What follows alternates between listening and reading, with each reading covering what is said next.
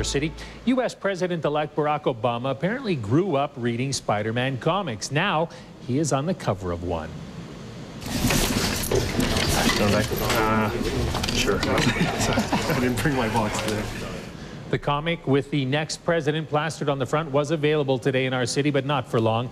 The comic sold out in Edmonton in less than 30 minutes.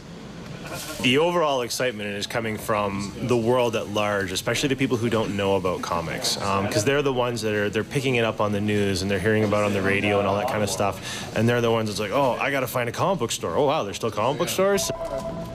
Edmonton comic book stores have been getting dozens of calls about this issue.